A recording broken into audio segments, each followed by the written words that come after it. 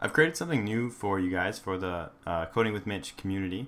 If you ever have any questions from my YouTube videos or anything you just want to ask me in general, or programming problems that you're running into, I created a separate community section up here. So you can see up here in the top navigation bar, there's a community section we can go to, and it's essentially going to be the same as StackOverFlow, but it's going to be for only Coding with Mitch community.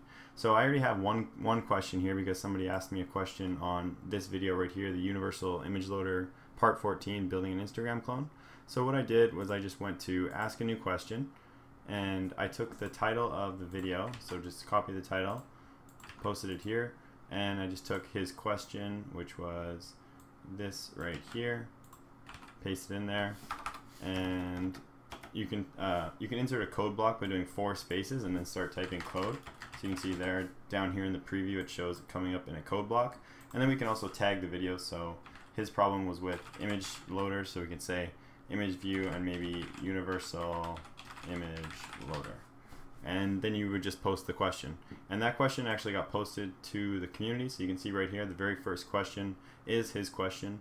It'll tell you how many answers there are, how many views of the question, who posted it, and there's also going to be a currency system on the website, so people will get gold for getting upvoted on their questions.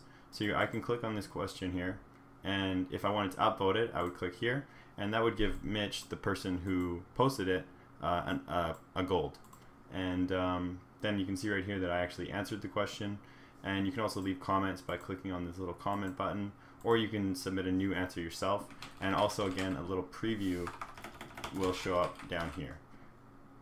And if you need to know how to format your answers or your questions, you can click here and go to Formatting Help. And this will take you to the Markdown GitHub page where it tells you how to use Markdown. So that's going to be it for this video. I just wanted to kind of showcase that for you guys, because I know I get a lot of questions on YouTube and it's not really the best place to ask them on the channel. And I know Stack Overflow can be kind of unforgiving if you're kind of a new user, and if you don't format your question properly or ask like a really good question, the community can be kind of mean. So if you have any questions, just post it on CodingWithMitch.com, and me or somebody else will try to answer your question. I'll see you guys in that next video.